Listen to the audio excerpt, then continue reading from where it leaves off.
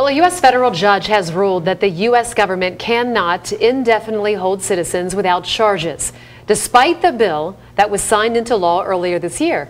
So why did the judge strike down that part of the National Defense Authorization Act? Ben has the reality check you won't see anywhere else.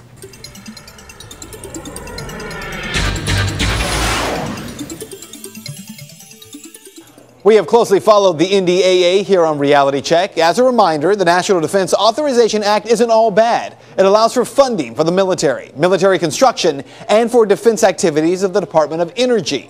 The part of the bill, though, that poses enormous constitutional problems is one provision which states that the president is afforded the absolute power to arrest and detain citizens of the United States without their being informed of any criminal charges, without a trial on the merits of those charges, and without any due process safeguards protected by the Constitution of the United States.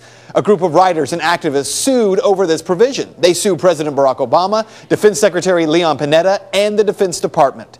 They claimed that that provision could allow them to be arrested and held indefinitely in military detention.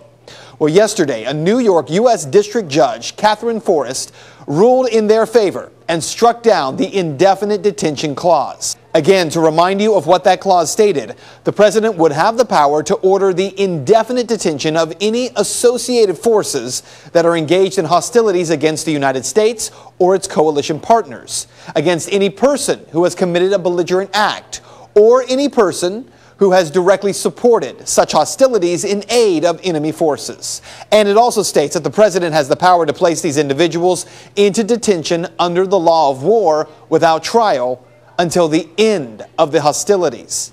It was last October when we explained why this violates the U.S. Constitution. Yesterday's ruling by Judge Forrest states that as well.